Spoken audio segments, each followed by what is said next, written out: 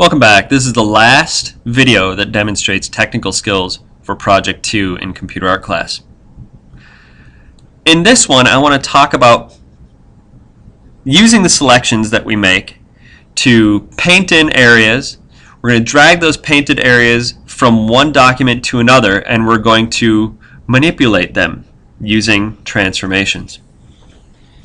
So the goal of this project is going to be to make an interesting composition that creates a specific visual dynamic, and we'll talk about visual dynamics later. And we want to use portions of photographs from the internet, or photographs that you've taken for that matter if you'd like to do that. So here's the skill. Like I demonstrated in the previous video, we're going to make selections, and those selections isolate specific areas of a work of art and allow us to modify them. In this case, when we make our selections, we're going to make a new layer and paint inside of that selection on the new layer. So I've got my new layer.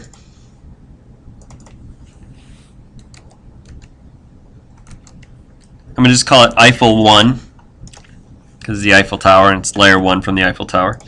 And I'm going to pick a color. I'm going to pick something really obnoxious, bright green. And I'm going to paint inside of that selection. As I showed you before, I can't paint outside of the selection. I can only paint inside of the selection. That's why selections are cool. Allow you to modify only what's inside of those dotted lines. So I'm going to paint that in. Now, we can deselect.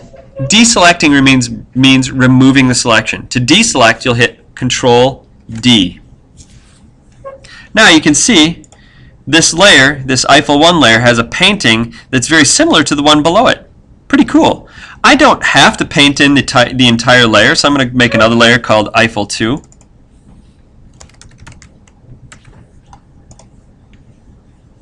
And I'm going to make a selection again. And maybe I just want to paint in the lower. No, I'm going to paint in just the top portion. I don't have to use the whole selected area. And I kind of went over a little bit. You can see that I kind of went over. I want to erase that portion below this walkway. So I'm going to get my eraser tool, set my opacity high, and erase where I need to erase.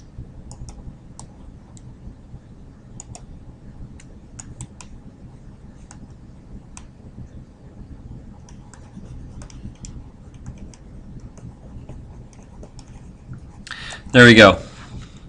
So now I've got these two layers that I've created. One that's the top portion and one that's the whole Eiffel Tower. What I want to do is drag them over to another file. We can work on multiple files at one time. We've seen this before. We've got all these tabs up here that allow us to switch back and forth between different images. Okay? I'm going to make a new one. File, New, and I'm going to make it 2,000 pixels. I'm going to make it 2,000 pixels high by 800 wide. So it's going to be really tall and narrow. Now I can switch back and forth between these. See that? Another thing I can do with these tabs is I can pull one of the tabs off. See, now I've got this file that's over here, and it's pulled off the side. When I pull it off, it allows it to be independent from everything else. So I can click on these other tabs and still see the original. It's kind of cool. It allows us to do a lot of things. You can also drag it back up to that bar, and you can see that you'll get a blue outline, and the file will kind of turn transparent. When it turns transparent and you get that blue outline at the top bar, it allows you to redock that file. So I'm going to undock the file, and I'm going to switch back over to my image with the Eiffel Tower. And this allows me to click on a layer and drag the layer over. Sorry for the announcement. I'm at the end of class. But anyways, we drag the image over. And if you have lost a set of keys on a lanyard, please come to the main office or call. Thank you. Thanks, Mrs. Denayo. Anyways, this allows us to bring a Schmitz to the lobby desk, please. A whole bunch of different layers from different pictures over into one document. Okay? So right now I've got these two layers in this one document, and it allows me to transform them, and I'm going to talk about transformations later. I can duplicate them,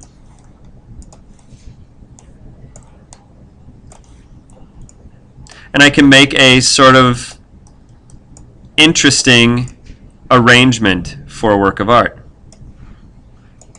So, you make selections, paint them in, make a new document, drag them over into the new document, make an arrangement, and make a work of art.